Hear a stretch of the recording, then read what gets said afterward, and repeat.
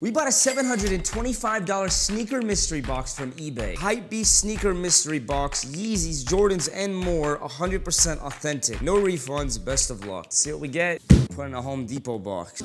Oh shit, some Nike Blazers up in here. It's starting off pretty hot, man. I don't know if these are real or not. Nike track spike. You can't even wear these unless you have a track. I'm size 11. I still use these actually. I said this is a W. Bro, this ain't no Yeezys. What is this? I'm a dad's starter pack. Are these bowling shoes? This guy stealing from a bowling alley? Looks like a clown shoe. Dirt or coffee or shit stains on the lace. This dude clowning us. Got some slippers. Still wear them though, no cap. Nike Air Maxes. Looks about 80 years old. They're falling apart. You see that shit? What are these? This doesn't even fit my foot. These are women's sneakers. This guy just raided his mom's closet, charged $700, left his way to the bank.